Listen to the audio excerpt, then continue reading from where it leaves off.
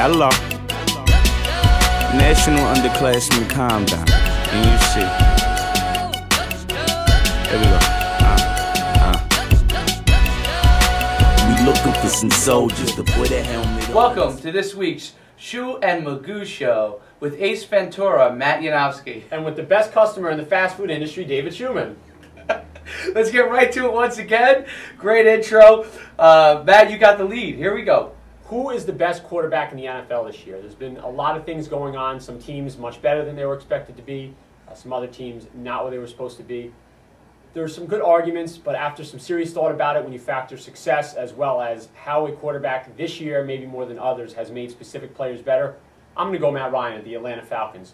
Matt Ryan, for this season alone. Now, the Atlanta Falcons are 8-2. Roddy White is having a breakout season. Get your air pump out. You're full of hot air. Let's go. Fill it up. Fill it up. Matt Ryan. Matt Ryan's got to be the best quarterback this year. Okay. Listen, I'm gonna have to staple your mouth shut. You got to let me speak. Now, Matt Ryan is about 20-1 at home, and he's undefeated at home this year. The Atlanta Falcons are having their best season since they made the Super Bowl. He's made tremendous progress. You know, he's a terrific quarterback, and as I said, Roddy White is now considered arguably the best wide receiver in the game this year alone. Why? Matt Ryan. All right. Well, I have a top six. Matt Ryan's not even in that top six, though he is an excellent quarterback. Don't get me wrong. Number one, Drew Brees. Most people would agree he's the best all-around quarterback in the NFL. Why? He makes things happen. He has great movement in the pocket, great delivery. Number two, Peyton Manning, smartest quarterback in the NFL. He plays with no receivers. He has guys like that are catching the ball that are the fifth, sixth receiver scoring 2 touchdowns, like this past weekend. White, the receiver White caught. Austin Colley's one of the best up-and-coming receivers. Oh, Reggie Wayne's a Pro Bowler. Reggie Wayne's like 50. He's 50. Still a good player. He's got receivers. Oh, God. He's got receivers who were good receivers. Yeah, go back to Matt Ryan. 3, Tom Brady. Tom Brady, Mr. Cool himself. Great long hair. Dates the hottest girl in the NFL. Something you'll never do. Hands down. Hands down. I mean, yes, okay. Well, I will date Giselle Bundchen, okay? But she wouldn't date you, that's okay. I know, but you're dating Gorilla.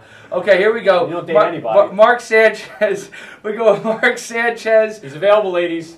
Mark Sanchez, Mr. Clutch. He's our number 4. Hands down. Hands down. Mark Sanchez in the last few weeks with Santonio Holmes has done a tremendous job. Yep. Okay, we'll go to our next topic. That was actually really good and actually hilarious, Matt. You were funny as usual. And you're always easy to joke on. Should the high school football have a national championship? I'll start off with this. I think you know what my answer is going to be. Yes. How do you do it? Is the question. I think you make an 8-team bracket. You take them on a +3 game system. You shorten maybe their game weeks at the beginning of the year, or take 1 game off, especially for some of these elite squads. You have an 8-team championship. I mean, if I were go with who I would like to see, and obviously we're in New Jersey, Don Bosco Prep is obviously spectacular. Euless Trinity out in Texas, South Panola in Mississippi, which has been number 1 on and off for most of the year. Phoebus is unbelievable in Virginia. St. Thomas Aquinas, Bingham in Utah, De La Salle out in California, and Manatee down in Florida. I mean, just think about that as a bracket of teams playing for the national championship. I don't know if it would work out from a financial standpoint. I love the concept. You know, you also have to factor how everything's going to have to be funded. That's 60 kids you have to get out there. That's 60 meals a day. You know, but sponsors will fund that. You don't think sponsors? It's easier. How about the success of done. MSG Varsity? I mean, very successful. Just really kind of launched in the last 2 years, but this year content's been amazing on it. I mean, you know, in the tri-state area, you got all kinds of great games. Football. Yes. I mean, people were fans of other sports as well. You got it. And you can't tell me they're not making money. It's apples and oranges. You know, with all due respect to MSG Varsity, which I really like, it's very hard to compare having a couple camera guys go and film a high school game and having a team of 60 players fly out to somewhere in the country, you know, and expect them to fill up a stadium. Now, you've seen some games with local teams that don't sell up. You know, don't fill up a stadium. Now, let's say you were to have the top 2 teams in the country play a game somewhere in the Midwest, and let's say you had Bosco against a team from California. What's going to make these people in, you know, whatever city may be, you know, but what's going to make people go to the game and fill up the seats? I think. Well, first of all, I think that you'll have almost like a bowl-like situation where the people that are fans of those schools they're gonna come out and want to support their team, and they're gonna if they're from a local town or something like that, they're gonna fly out and drive out. People get on the bus and take 10,000 people with them. I also think that from a television standpoint, you know, you'll have great people covering it. All right, that's a wrap. I'll give you the game ball for that. Give you the game ball, Matt. First game ball for you. First game ball for me. I always win. All right, put that away. Here we go. Our next topic. Our Heisman watch.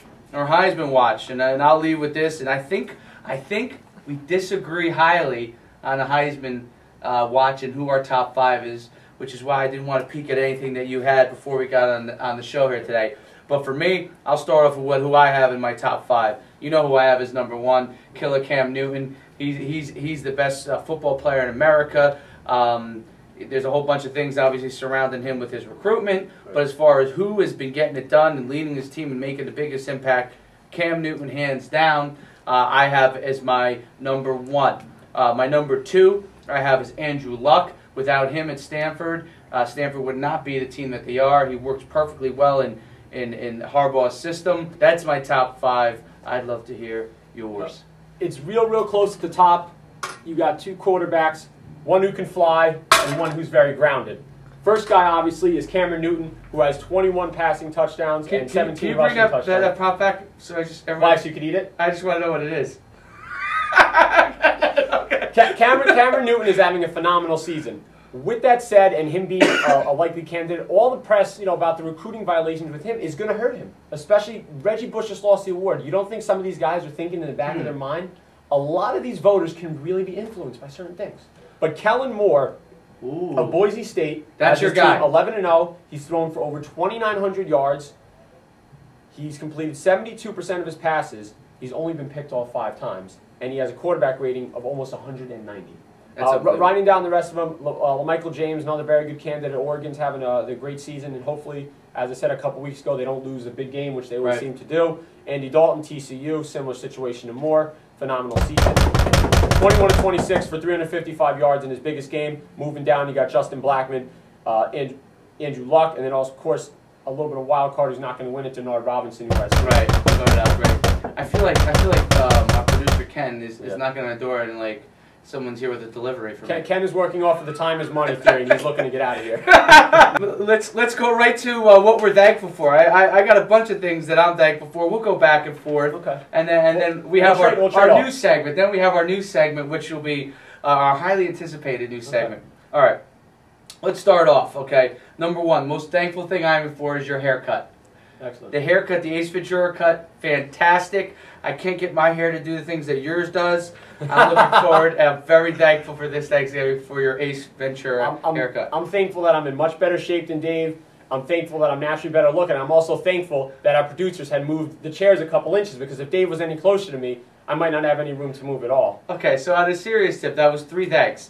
My next thank thing is I was lucky enough to see the Old Japan versus Paramus High School semifinals in the state championship game.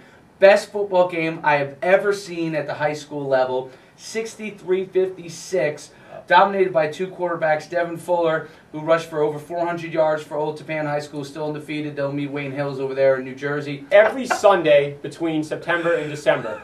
Why? Because I don't have to leave my house. I could sit up, wake up 12:30, flip on the TV, watch a pregame show, flip around a little bit, and I'm basically covered throughout the day with football. So ESPN, ABC, NBC, Fox, thank you. Next thing I'm thankful for, obviously on a serious tip, all the great athletes we get to work with over at the National Underclassmen Combines, all the families that we get to work with, that they allow us to come into their cities and work with their sons and be a part of our program. You know, I'm very thankful for that. Our news segment, which is our wild card segment. We know everyone who might know Ken, those of you who don't know him, obviously because he's behind the scenes, Ken can be a wild man. So we made up the segment for our producer, Ken, the wild card segment. Here we go, Ken. Okay, well, this past Sunday, we saw Seymour knock out Ben Roethlisberger. If you could knock out one football star or football coach, who would you knock out? Ooh. I'll let you take that route. Could I go 1, 1A, 1B, 1C, or it has to be one single individual? Whatever you want. You got 3 minutes. I'll run it down quickly. First guy, Brett Favre. He's a drama king. He overhypes himself. He gets everyone talking about him, and it's ridiculous. You know, I feel like he tries to make himself bigger than the game. He's an all-time great quarterback. Enough is enough already. Number 2, Terrell Owens. Well, we come to me. First of all, as a coach, as a former player, I wouldn't want anyone coming up and knocking me out. So I'd like to refrain from using that term. Maybe I use take it a room and scold them severely. Or stealing food from their kitchen. Or one of those two would work for me. It's one of those things where I saw Ben Roethlisberger get knocked out, and I thought to myself, every female throughout the United States who knew that story, yes, what he did was wrong, but every female cheered. Every female cheered, especially the ones down at the University of Georgia that live in Athens, where he was down there creating all kinds of havoc. Every female cheered. So I will stick with, if I could grab in a room and scold and maybe just grab them by their collar with Ben Roethlisberger, I have to say it was almost like sweet justice. And did any of you ever played Punch-Out from Nintendo way back in the class? Joe. I think we'll end the segment on there. Thank you very much for joining us. Hopefully you'll join us again next week on the Schu and Magoo Show starring Ace Ventura. And the big man who's going to eat enough turkey for his whole family. Enjoy your Thanksgiving. Happy Turkey Day.